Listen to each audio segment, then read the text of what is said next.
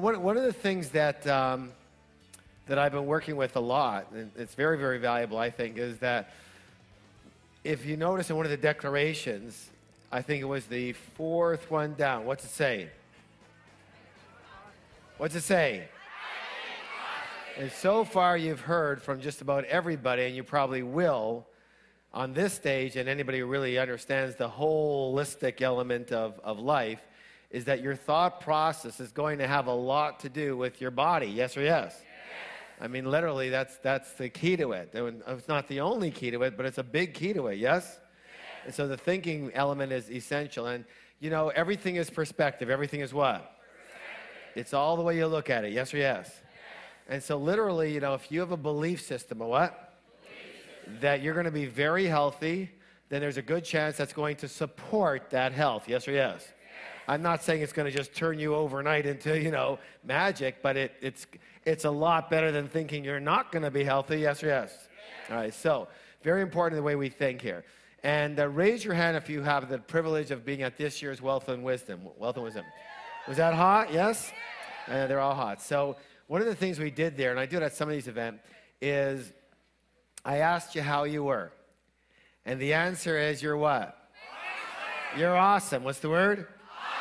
Now, we say that for a couple of reasons. Number one is because, why are we awesome? Okay, first of all, give me a reason as to why you're awesome.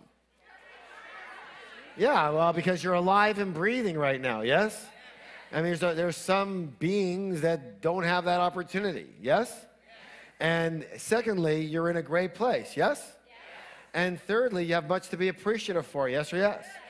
And fourthly, you're awesome because you what? You said so. You decided it. That's what makes you awesome. So you don't become awesome because you are awesome. You become awesome because you decide to be awesome. You don't feel good just because you feel good. You feel good because you decide to feel good. Yes or yes? So literally, one of the things that I've had running since Wealth and Wisdom is that it's true that, the truth is that sometimes I don't feel fantastic. Sorry. Sometimes I don't. And sometimes I'm a little upset, a little frustrated. I have the emotional parts that come out. Anybody else relate to any of this? Yes? Sometimes, once in a while. Well, let me say this right now. So I get a little support. And a little support comes in the form of these words. Don't forget to wear your awesome glasses. And those are glasses that on the front of them, everything you look at through those glasses is what? Awesome. Everything is awesome, all right? They're special glasses. You put them on, everything is awesome. Now the question is, does that work? The question is that a bunch of BS, or can that actually translate into reality? How many of you say it can actually translate into reality? Why would it translate into reality? Because you have a choice. You're going to look at things a certain way anyways, yes or no? You don't have a choice about that. You're going to look at it in a certain way. The only question is, can you remember to look at them in an awesome way? Can you look at the good in it? That's all you have to, can you do that? And the awesome glasses help us do that. So everybody right now, I want you to take your glasses, hold them right here, look at them, and notice that they say awesome right on the glasses. Right on it. All over them. Everything's awesome about these glasses. Now here's what I want you to do. I want you to take these glasses and I want you to put them on. And I want you to see the world. I want you to look at your friends. And say, you're what? You're awesome.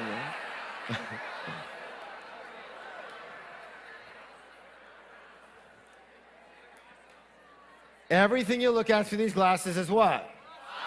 Awesome. They're there to help you, to help remind you, yes? Now again, we can make up a story that says, yeah, that's a bunch of crap. Or we can make up a story that says, no, I choose to look at life this way.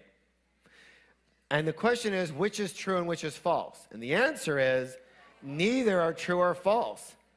The answer is that the way you look at it is the way it is. Yes or yes? Nothing has meaning except for the meaning we what? So we choose to give it the meaning of awesome.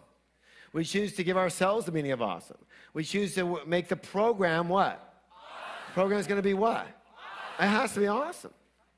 If you decide it's awesome, it's awesome. Now the question is, whether it is or it isn't, will you have a better time if it is? Yeah. Will you feel better about you if you are? Yeah. Will you feel better about the people beside you if you look at them as they are? Yeah. Will you feel better about life if you look at it as awesome?